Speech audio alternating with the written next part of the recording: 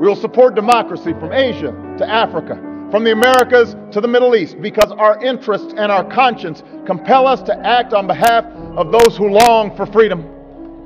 And we must be a source of hope to the poor, the sick, the marginalized, the victims of prejudice, not out of mere charity, but because peace in our time requires the constant advance of those principles that our common creed describes: tolerance and opportunity.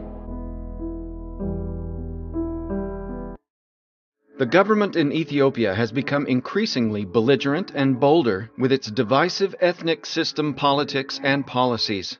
To date, the Tigray People's Liberation Front, or TPLF, continues to carry out intimidation, torture, abduction, imprisonment, massacres, ethnic cleansing, assassinations, and genocide. The following documentary will analyze the factors that are leading Ethiopia toward disintegration. It will examine the political, economic, and social aspects within Ethiopia and how they are controlled by a tyrannical government that is based on a single ethnic group. The government in Ethiopia has embraced a system that combines ethnocracy and plutocracy totalitarianism.